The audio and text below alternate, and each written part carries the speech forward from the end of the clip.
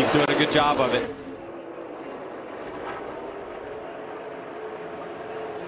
Yeah, he's got to get to the top. The top's going to have the biggest energy here. 21's going to come with a huge shove. They are 2 and 3 wide behind him. Crossover. That's comes. Austin Hill in the 21. Big crash. Up and over. Caution is out. That's MYATT SNIDER.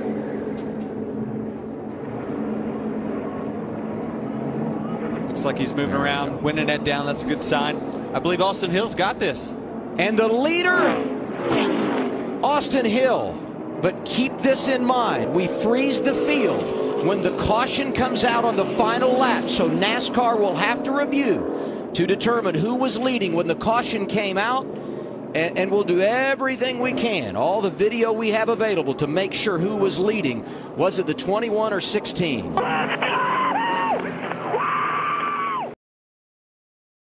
And here's what happened behind him.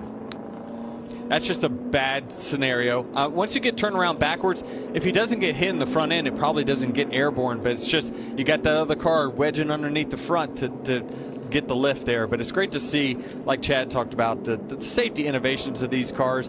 You know, to see MYATT just walk right out, that's a great sign. And I would be anxious to see how close it was at the time of caution. Because look right here, it looks like the 16's out front.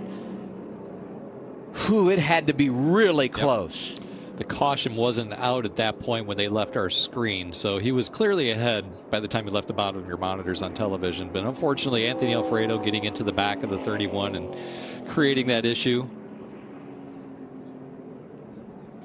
Wow. I mean, look at that car. And look at the grass that's flying in front of him. Where's the engine? Oh, wow. The engine's gone. I mean, this kind of like a Michael Waltrip wreck that we saw at Bristol, where it's just, or the Jeffrey Bodine, right? Kyle Larson front straightaway here at Daytona years ago.